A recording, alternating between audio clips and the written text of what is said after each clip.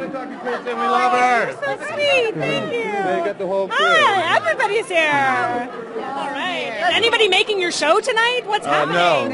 No, we were flying the early. plane. We were asking who is at work tonight, actually. Who's working? We've got a bunch of new characters on the show, so we're letting them do the hard work. Madeline's walking around the stage going, right. Actually, yeah, Where is Madeline. everyone? Madeline is single-handedly keeping the show. Yeah. Aimlessly walking around. Yeah. Just like, she's crying on her own. Yeah, she's crying all by herself. No. No. I feel like we said this in season 1 and now I'm saying it again, which is such a great thing, but oh my god, anything can happen on your show. Oh, and it will. They killed off Daniel. Like, what crazy bananas business is that? Yeah. What did you guys think when you heard? I mean, Emily, I would think for you, you heard quite some time ago. Yeah, but we knew. what was it like? I mean, it's good for the show to get the fans. I mean, maybe. I think they're pretty pissed at Yeah, us. I they're mean, really our mad fans are right now. angry. No, I mean, I think, it was something that was, discussed a while back, and it was a way to move the story forward. And, we lose people on the show, and it's brutal, and it's awful because we all love each other, and we really do get along. So, I mean, it's brutal, but It has influenced like every character's trajectory. Everyone.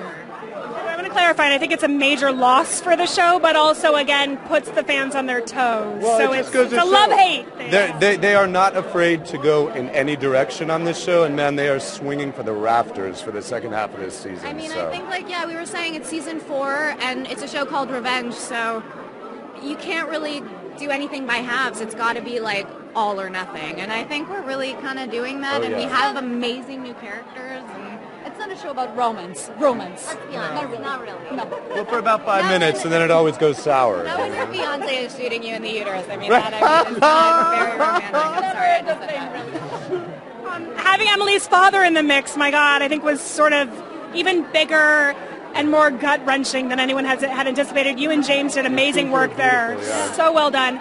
Do you think we'll see your mom again as well now that he's back in the And I mean, Jennifer Jason Leigh is so amazing. I would love for her to come back, but I don't really know what they have planned in terms of that. I think they've just been wanting to explore this new crazy relationship with the father she thought was dead for all of these years. And there's so much to explore there only that I think it's enough for the moment. Strange thing to happen, and everything she's been doing this for.